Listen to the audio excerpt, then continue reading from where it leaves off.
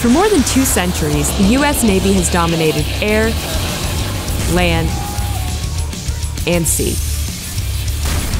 This year, Black Rifle Coffee celebrates by introducing the Squid, the most official, unofficial drink of our shell-backed brothers in arms.